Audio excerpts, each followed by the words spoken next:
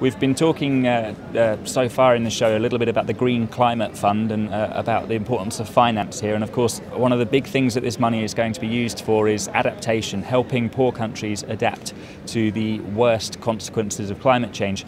I'm delighted to say that I've been joined by Rachel Berger from Practical Action, and we're going to talk to her briefly about the fund and then move on to see kind of where the status of the talks are when it comes to adaptation. So, Rachel, first of all, this fund, it seems to be a contentious issue here. Have you got a kind of a brief insight as to where you think it is? Well, it seems that there's quite a lot of agreement. There was a transitional committee set up to consider how the fund should be established. They've done a report, and although, of course, you can't have 192 countries happy with everything, I think the view is that there's enough they're happy with that they won't open up the discussions, provided they can agree some kind of process by which the outstanding concerns can be addressed over the coming year. Okay. So that's the first stage in establishing the fund. So it seems like that might go forward. And what about adaptation more broadly here at Talks? Obviously, it's a huge issue. This is about helping countries adapt to the horrendous consequences of climate change. What's the process? What's happening here? Well, there are 4 strands of adaptation here where decisions are expected. First of all, that there's an adaptation framework that was agreed in Cancun, under which there's an adaptation committee. And this committee will have oversight over all the things that are established under the Climate Change Convention linking adaptation. At the moment it's all been separate, so the committee will be there to give an overview, to assess whether support for adaptation is enough, both technical support and financial, and to give advice. So that's one strand. And what's happening with the committee? Why is that not just straightforward? Well, they've had to agree what the committee would do, okay. And then they've had to say who's going to be on the committee. And observers, NGOs, have lobbied strongly that it should be an expert committee, not political. A lot of the support that's needed is sort of very specific, and that therefore governments should be in charge of nominating for the committee, but they should nominate experts, not negotiators. Okay. So that's one thing. We're also asking for a civil society presence, that government should not just consider government staff, but they should look to academe or NGOs for experts for that, and that the work of the committee should be open to observers. Okay. So those are key issues. It doesn't seem to be overly controversial, but there's always countries that pick on things. So that's one thing. And if we can get that through, that'll be important. So the committee would not receive proposals for funding by the Green Climate Fund. There are 1-2 countries that think it should, but I think the majority of countries and NGOs do not think it should. That it shouldn't get bogged down in those highly political decisions.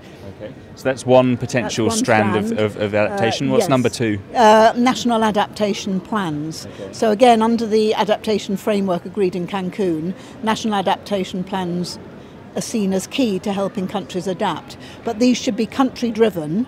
So they're not specified, you produce a plan which has all these activities covered, but it's about what the plan ideally would contain and guidance on what it should contain. So for those countries with low capacity, they say, oh yes, we have to work with all our departments, and we must not forget ecosystems and communities and all that kind of thing, and some guidelines.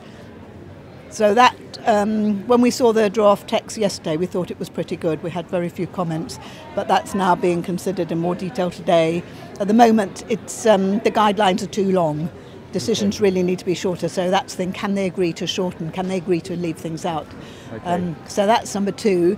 Then the other thing is loss and damage. So the issue of loss and damage is when mitigation targets are too weak, or even if they were strong, we've left it so long that there are going to be more and more climate-related disasters, both the kind that one hears about in the news, the typhoons, the hurricanes, the droughts, but also this steady change in climate that ultimately means that it could be extremely difficult for some countries to produce enough food, to protect their people from floods and so on. So there needs to be some kind of mechanism, like an insurance mechanism or compensation, where countries that are overwhelmed by climate-related disasters and problems can receive funding when adaptation is not going to be enough. Okay. And that's obviously quite contentious.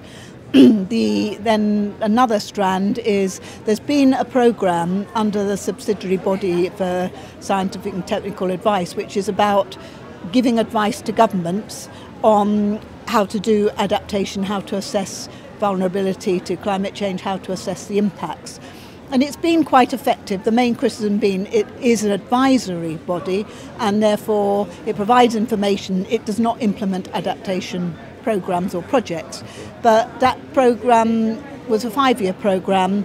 It's been widely agreed, it was agreed in June in the Bonn sessions that it would continue. Mm-hmm. But what exactly it will do and how long the programme will be has not been agreed, and that's what's to be agreed here. Okay, so these are kind of 4 strands of the talks. Yes. And adaptation. And what's the tone of this area of the talks been like? We've heard we should expect fireworks when it comes to some of the other areas with regards to the Kyoto Protocol, and there's a lot of politics in these talks. Is adaptation the same, or is it a little bit easier? What's happening? Adaptation is less contentious, broadly speaking. The main contentious issue is that Saudi Arabia, one of the, as you can imagine, highly rich country, will be affected if countries seriously tackle climate change because they will consume less oil. So in the original convention, there were words like adapting to climate change and to the impacts of climate change or the impacts of response measures. Okay, so that means if countries do cut their oil consumption, then something has to be done to help those countries adapt. And what has been strongly argued and was in the Bali Action Plan, which was agreed 3 years ago, was that response measures, which happens because of mitigation, should be handled under mitigation. Right. And the Saudis are refusing to agree that, so they're holding all the ideas on adaptation hostage to the fact that they want to be supported or some kind of agreement because of the impact of consuming less oil. Okay. Which of course is outrageous, and developed countries who are going to be putting money into the Green Climate Fund are no way going to fund support for Saudi Arabia. So that's one of the issues. The other risk, so that's the risk, but the tone of the discussions on adaptation are pretty amicable, really. Okay. Yeah. And that sounds like a bizarre situation. You've got adaptation as highlighted as a big issue here. When people ask me what it is, I always hammer home it's about helping those countries who are most impacted by climate change adapt to the consequences of climate change. But actually, we've got Saudi Arabia who wants money to adapt to the impact of people mitigating against climate change. Okay. Yeah. Adapt to us using less petrol and less oil. Yes. I mean, of course, there are countries that are also impacted. For example, like if there was a move, or if due to taxes on travel and so on, then air freighting food became expensive, then you can see that countries that export fresh vegetables, for example, like Kenya, could also be impacted, and that would also come under the category of response measures. And it's widely regarded that some support needs to be done, which is mainly about economic diversification out of climate-sensitive sectors. Okay. And we've been talking about the use of finance at these talks and how important it is to have money to adapt to the impacts of climate change. What kinds of initiatives are on the table? What are the kinds of things that might be supported with public or private money here? What kind of activities, you mean? Well, if you're talking about private money, then it will go to things that in some way are profitable. So things like investment in kind of green energy or green infrastructure, possibly, because that's part of adaptation for a developing country. If oil becomes more expensive, then you need a low-carbon development path. But really, for the kind of ways that practical action works, we're talking about helping people adapt to more challenging livelihoods, more floods, more droughts, and therefore we're talking a lot about the agricultural sector, rainwater harvesting, also about access to energy, because if you've got modern energy services, then you can diversify your livelihoods, you can do small-scale production, you can add value to what you produce and so on. And what are the methods for doing that? How do you help somebody whose crops have been devastated by an extreme weather event? How do you take action in the face of climate change? How do you help people adapt? What kinds of... Well, there's several strands. So first of all, you would do work on disaster risk reduction.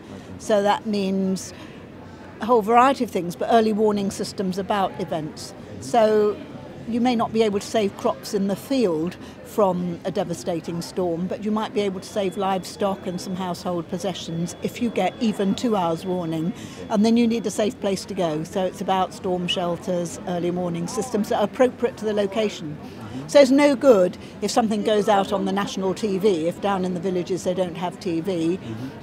So it's about sort of locally appropriate weather information, which might be somebody cycling around with a megaphone in some places, or it might be a telephone tree, somebody phones somebody in or somebody phones somebody else. So there are a variety of ways that reach people in villages, and so there's that aspect.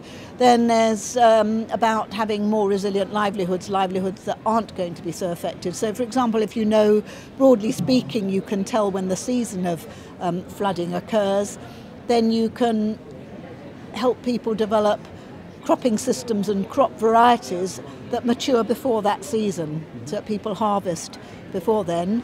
Or you can help them have livelihoods that are resilient in the face of floods. So in Bangladesh we've got people doing floating vegetable gardens and moving away from keeping a few chickens, keeping a few ducks, because ducks can swim, and then in the pond on which the ducks swim, ponds that are created by the flooding, then you can rear fish in cages so that people aren't going into the highly dangerous currents of the river during the flood period. So there's a whole strand of things. And one of the key things is building people's adaptive capacity to understand that life in the future is going to be full of change. So you're not helping people adapt to a fixed change situation. You're saying life will always be different and uncertain. So helping people to be flexible in spreading the risks of how they live their lives. It's a fascinating insight not only into how people are adapting to climate change, but also the challenges that people are facing already. You're having to change from chickens to ducks because they can swim is the kind of thing that maybe you wouldn't think of naturally, but it's fascinating. Yes, and you have to make sure that people can buy ducklings. It's not just about how they keep ducks. Will they be able to get access to ducklings? Of course, once you've got them in the community, then you can let the eggs hatch and so on. So it's about building that. And that's also the same at national level. You've got to get people in government to think flexibly. So recognising that whole sectors may need to change, so that then what they support, the crops they support in agriculture may need to be different. So that means training in the agricultural universities may need to be different. So it's really about thinking very broadly. Okay. And I was talking to Salim Al-Hook from IIED, who I know follows the adaptation strand of these talks very closely as well. And he was saying one of the things that had changed over the years at these conferences is that there's so many more fascinating examples of the kinds of work being done to adapt to climate change now. And I suppose at one end of the spectrum that's very interesting and fascinating and for people coming along is good, but it also illustrates the scale that the climate change is striking already and that people are having to adapt now. Yes. Are you seeing that as well? More and more efforts at adaptation rising up the agenda here as it becomes more important? Yes, I think so. And I think, for example, in the Green Climate Fund, it is now widely recognised that adaptation, ought to be towards 50% of whatever money comes in. If they can agree on how to fill the fund with money, half of that should be adaptation. What is really worrying, and is certainly partly triggered by the finance crisis, but also by the fact that politically a lot of governments are towards the right and therefore very keen on private sector involvement, is the belief that private sector will fund adaptation. I think, what profit is there in very poor communities?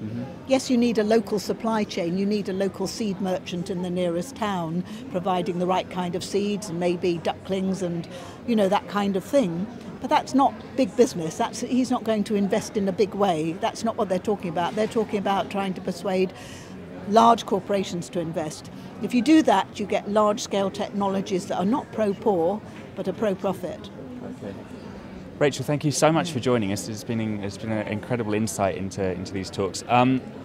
Before I wrap up finally, I just want to ask one question, which is, what would you like to come out at the end of next week? What's your ideal?